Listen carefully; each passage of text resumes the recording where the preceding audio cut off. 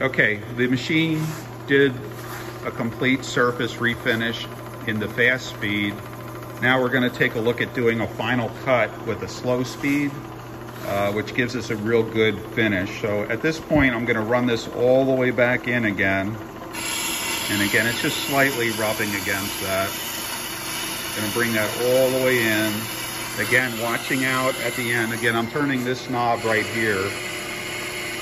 But I have to watch this as I get close to what they call the hat of the rotor to make sure that I don't hit that. Okay, so I need to slow down right when I get to the end of this area where the pads rub. Okay, so that's good right there. Okay, what I'm gonna do is I'm gonna dial in another 5 thousandths on our equipment. So I'm gonna dial in 1, 2, and 5 right there. So it's half of a line. Same thing on this side. I'm going to unlock this and dial in 1, 2, 5 right there and lock it in.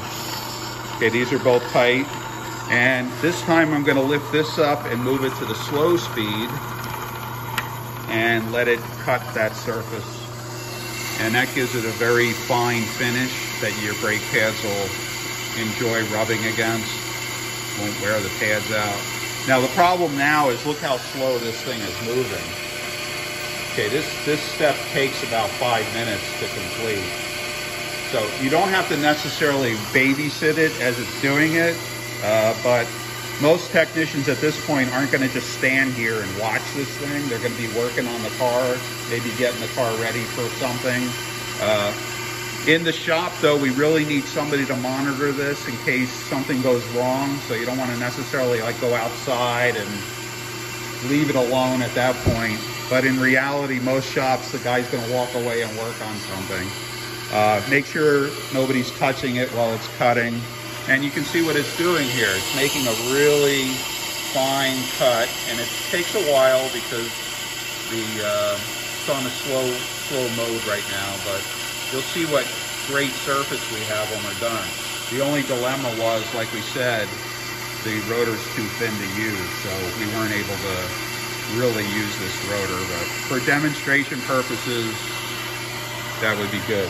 If we come over here, I just wanted to show you one other rotor while that's cutting. This one's a lot thinner than the one we're cutting. It has no fins. That's because this rotor is off of a rear brake instead of a front brake. And what we basically have is a rotor that is a lot thinner. Here's the minimum thickness. We got 8.5 millimeters for a minimum thickness. So my helper here, he's going to divide for me. You have your phone with you? We're going to do, we just want to see what the minimum thickness is like we showed you before. So we're going to take our 8.5 millimeters. We're going to divide 25.4 into that. 25.4, yep. And that's inches, and that's going to equal, the converted number would be 0.33, rounding up would be 5 inches. So basically, this rotor, if it's thinner than 0.335 inches, that would be too thin to use. So what we can do is we'll stand the rotor up and use the micrometer. Now, because this one is measuring anywhere from 0 to 1 inch, we can use the same micrometer again, because this one's a 0 to 1 inch micrometer. And we can basically just tighten it up around the outside of the rotor. Yeah, so we're going to just tighten this up around the outside. Again, I'm using the part on the end, which is kind of the ratcheting mechanism, so you don't over tighten it around the rotor. So when it starts doing that, that's basically it right there. If I tighten it here, I can actually tighten it so tight it'll spread the tool open. And that's really not what we're trying to do. We're trying to get the size of the rotor, not use it as like a C-clamp or something like that. All right, so I'm gonna lock it in. The way I did that is I just moved this little lever over. That like locks it in place. Usually you can wiggle the micrometer off. And if we look at the scale on here again, here, let me put this down here and I'll I'll be able to focus in on that. Let's just read the numbers real quick. Again, we'll add some numbers together. Because this is a 0 to 1 inch micrometer, like we did before, if you guys remember, we had 0 as our first number, because this is a 0 to 1 inch micrometer. If it was a 1 inch micrometer, 1 to 2 inch, we would put 1.00 instead for that first number. If you look, you can see the 3.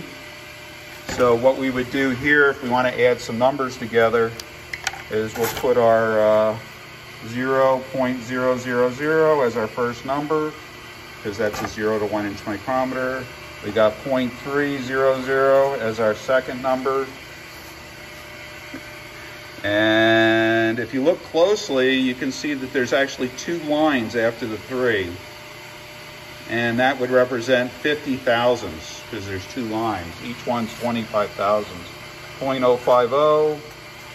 And then the last number we need is, again, looking at this horizontal line and looking at this scale right here, it looks like we're at just about 11, just short of 11. So we'll call it 11, 0.011. Okay, so we got 1, 6, 3. Okay, so that's our measured reading. Compared to our minimum specification, that's a good rotor, because you could take 0.361 and subtract 0.335. So if we subtract those two, we'll have 2 here. Basically, we have 26 thousandths of an inch of material we could remove from the rotor and still be okay. Now, it is getting close, because generally you want to add a little extra. You don't want to cut the rotor all the way down to the minimum. So this rotor, if it only had to have like a real fine amount of material shaved off, we could actually do that. But if you're going to cut it all the way down to the minimum, you're going to need a new rotor. There's no material left on the rotor now for wear as the pads wear into the rotor. So that rotor would be questionable. Right now it's about halfway done. And you can see what the finish looks like. Both sides.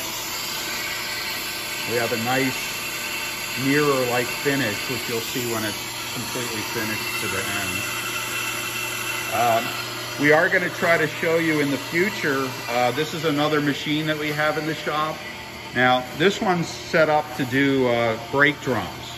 So if we want to cut a brake drum, if you look on the inside of the brake drum,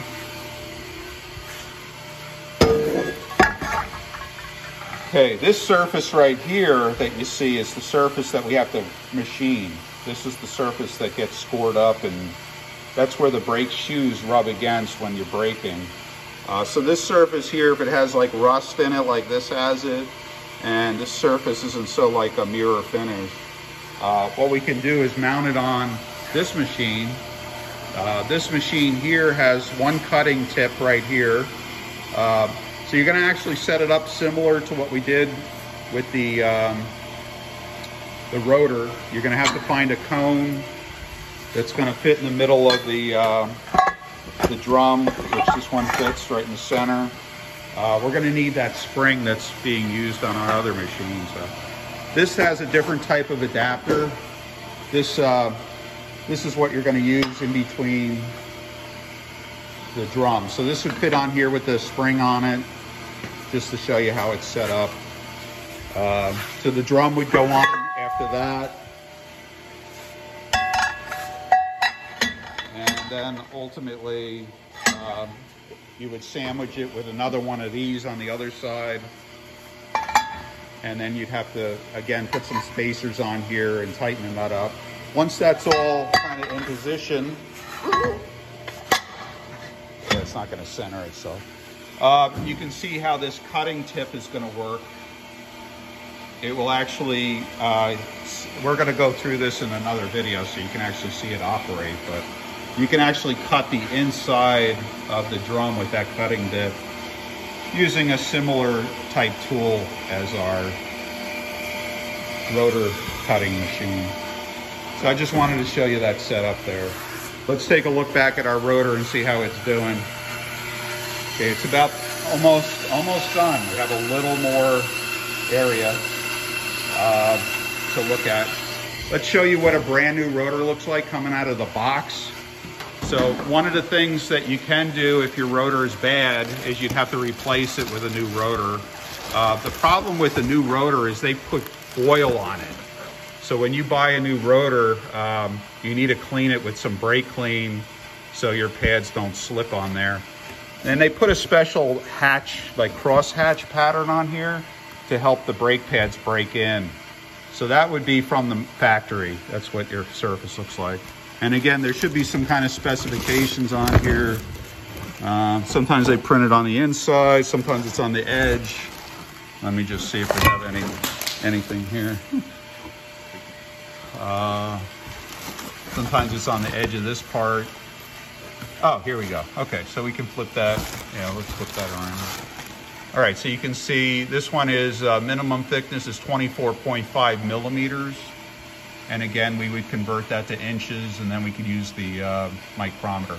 So this is just under 1 inch. 25.4 is 1 inch, so we would use the 0 to 1 inch micrometer on there.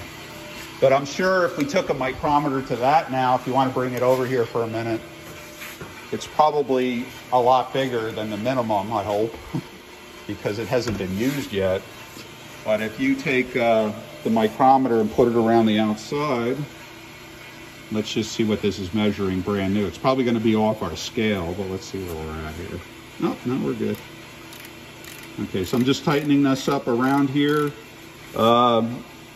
It's actually a little bigger than our scale, but it's over the 0 here. So if you look right here, you'll see the 0. That's 1 inch. Actually, in this case, it'd be 2 inches. So we're at, no, actually 1 inch. That would be exactly 1 inch there. It looks like we're about 1 inch, and then there would be one line after that if there was actually a line, because I could tell by this part. So we're actually at like 1.025. So that's good. So you have a lot of material on here. So as the pads wear into your rotor, it doesn't get to minimum too quick. You have a lot of extra material here. So how much were the rotors? 35 bucks. $35. So that's why a lot of shops don't even cut rotors anymore. This machine that we're using is like $5,000. So you'd have to cut a lot of rotors to make up for the difference. But if you look at the surface now, this is the surface that we just cut. This is a usable surface now that we could use on our new brake pads. So at this point, you would want to, usually what I do is I take some sandpaper, which I will show you, and just kind of lightly touch the outside of each side of the rotor just to clean it up a little. But this feels really good right now. And then you'd have to disassemble anything. Final step would be to clean the machine, because you can see there's metal filings all over the place on this thing. So we have a vacuum that we would suck all the filings off for the next person that's going to use it. All right, so that's basically it for servicing the rotor. If you want to machine it off the car, and again, in the future, we may have an on the car brake lathe to show you.